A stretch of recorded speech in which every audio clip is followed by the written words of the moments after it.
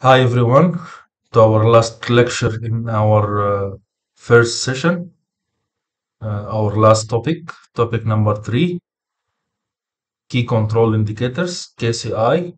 As you all know that we already finalized topic number 1, which is the KPIs, the key performance indicators, which is focuses on the performance and how we can measure the performance within our organization, and we give the full identification of the KPIs and how we deal with the KPIs and the different types of the KPIs.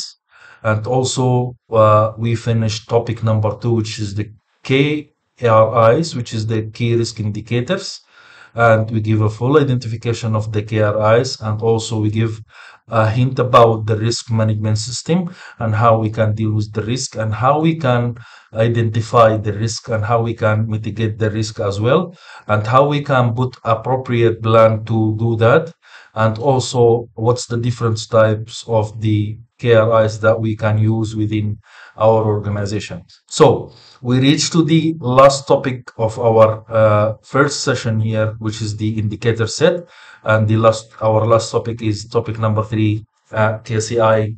As I said, KCI, key control indicators, is a strategy and a tool in the same time. It's a strategy to assure that our metrics are on place, and it's a tool that we use it to evaluate our metrics and indicators within our organization. Let us take it at that.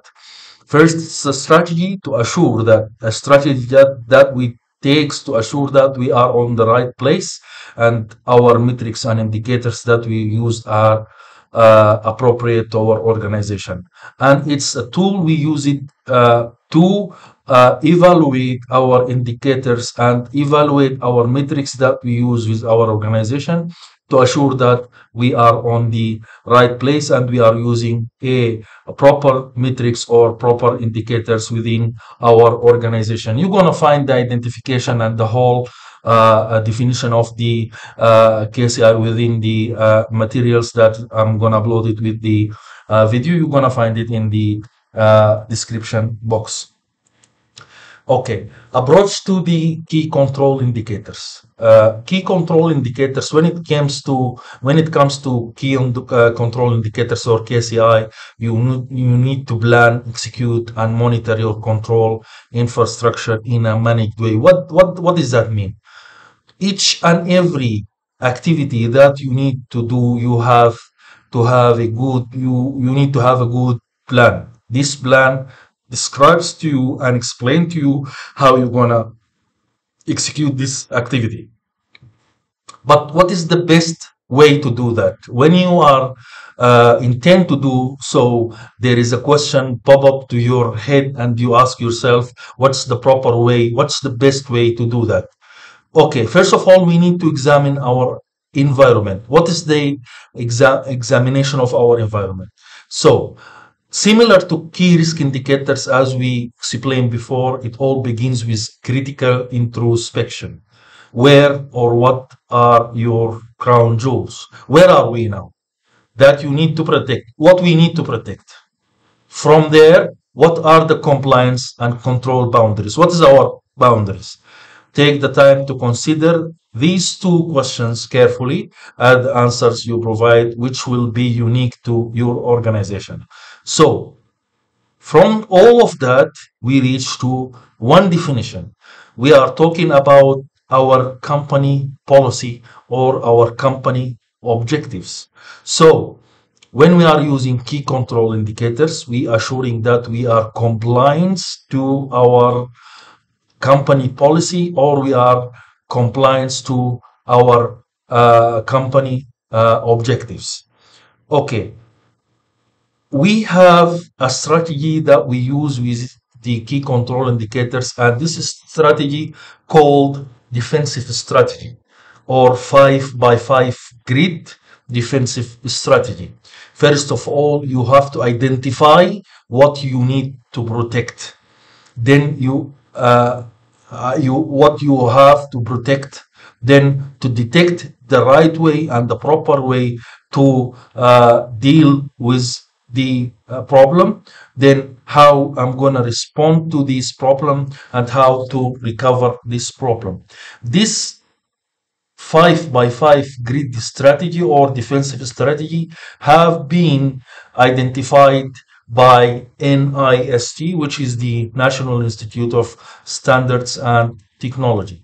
So, from all of that, we understand that we have a policy in our company or our organization, and on the other hand we have our tools and metrics and indicators that we use it to assure that we are compliant to our company or organization policy. All these types of set we use it to assure that we are on the right track to reach the company or reach the organization targets, or to compliance with the company policy, or to avoid any type of risks that may our organization face if we didn't do our job well, or if we didn't watch or monitor our execution of the different activities within the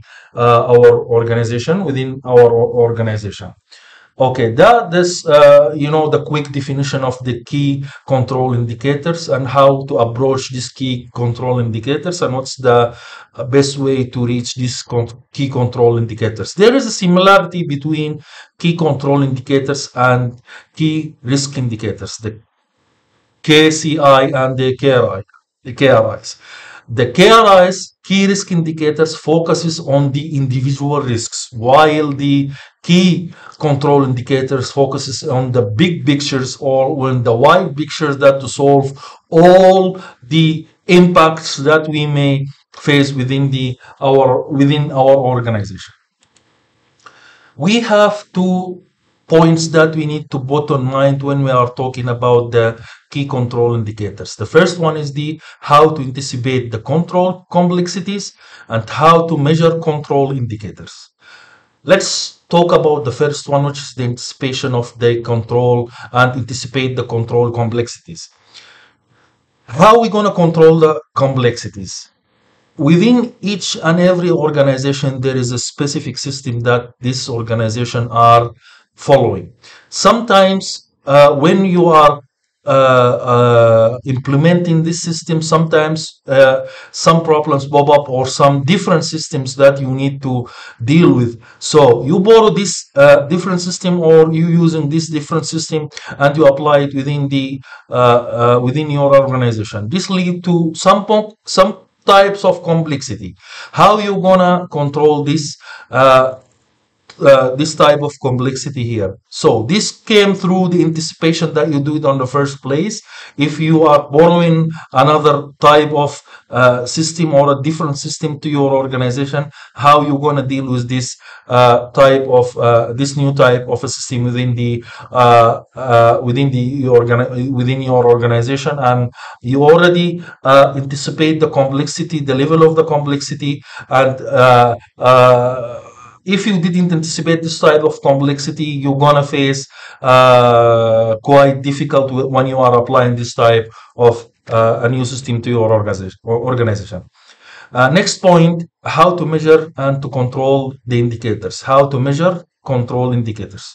When it comes to your controls, in order to have the right policy, procedures, and audit process in place, you need to have the higher level comprehensive understanding of your company's security and compliance environment. That means you need to understand your company policy, company objectives very well. You need to know how to deal with your company policy, how to do your organization policy, and what's your organization environment, and how you're going to deal with this type of environment. This is the particularly true, given the fact that often what you are doing in these cases is seeking to detect the unexpected, whether that is the misconfiguration of security, or misconfiguration of your system, or any type of malfunction that happening during the execution of your project. There any malfunctions happening there, how you gonna deal with it, how you gonna control it, and how you gonna control your indicators that to find this type of malfunction within your system. That was KCI in short, brief way, how to deal with the KCI within your organization. Okay, we have the benefits from our KCIs here. When we are dealing with our KCIs, we have many benefits, and we give just an examples to these types of benefits that we found it during we are applying our KCIs to our organization there. First of them, better focus. Better focus, that KCIs focus on ensuring that internal controls are effective in measurable way. We can measure and we can measure through our indicators, and also our indicators controls are effective. Rather than using broad definitions of control effectiveness, they provide a more empirical means of assuring the potential of control failure. So the first one is the better focus, that we are using effective control. We're using measurable effective control indicators within our organization. Let's talk about number two, wider impact. Wider impact. Because controls can mitigate multiple risks, effective KCIs have the potential to positively impact multiple risk areas within an organization. KRIs, on the other hand, as we said, tend to just focus on individual risk, which can make them less widely applicable. On the other hand, KCI could wider impact and give us potential to positively impact multiple risk areas and to explore more risks to our organization. Number three, early warnings. KCI can often be viewed as leading KRIs in the sense that failure of control is an early warning signal for the failure of risks. For example, a KCI that flags the potential failure of IT security controls is likely to determine the potential of a security risk sooner than KRIs that measure security failures directly. So the KCI give us early warnings rather than KRIs. The KRIs is give us how to deal with the specific type of risk. On the other hand, the KCI give us early warning for this type of risks. Number four, audit friendly. Many organizations will have an audit function as part of their 3 lines of defense, and we're going to give an example for these 3 lines of defense there.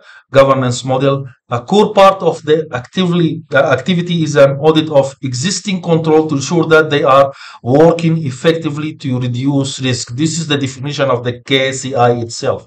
Obviously, KCI can assist in this activity by providing auditor with clear metrics with which to assess the effectiveness of control. So from all of this definition, all of these benefits, we can introduce our KCI as, or we can identify our KCI as a tool that we are using to assure that we are on the right place and we are using an effective measurable type of controls within our organization.